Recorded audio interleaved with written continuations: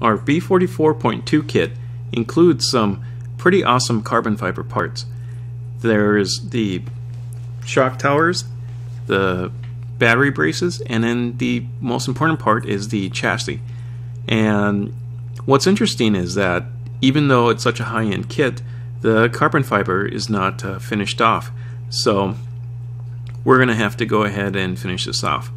So what you should do first is you should actually get yourself a nice ventilated work area, and also have some sandpaper. I'm going to use two different types of sandpaper. I'm going to use a coarser grit sandpaper to sand all the parts down, and generally you would just kind of take your time with this part.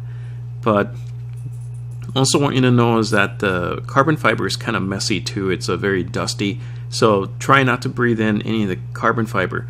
Also, I would highly recommend using a respirator too as well.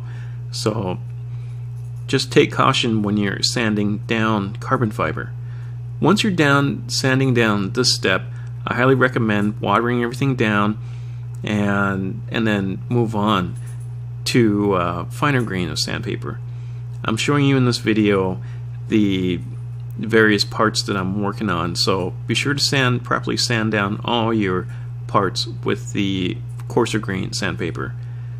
Then we go ahead and water down everything, and this particular type of sandpaper I'm using is 600 grit sandpaper, and it's everything is wet. So just so you know, this is the finer grain sandpaper. So after I finish with the coarser grain, everything is wet after I water everything down.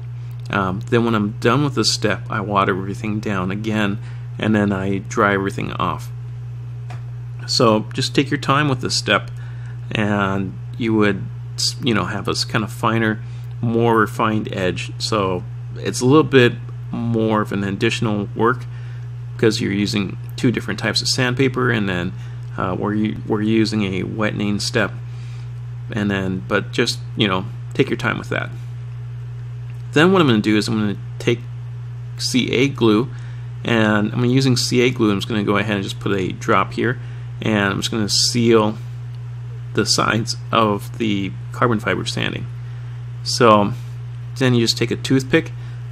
Some instruction manuals tell you to take a X-Acto knife edge, and I find that when I use X-Acto knives, I feel kind of bad when I use an X-Acto knife because I actually ruined the blade of my X-Acto knife, and I find that using a wooden toothpick creates kind of like the same kind of step, so or the same overarching step and overarching results without me using up carbon or using up an X-Acto knife blade.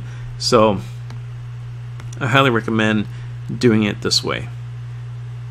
Overall, just take your time, be patient, and you would end up with a nicely sealed carbon fiber parts. Thanks for watching.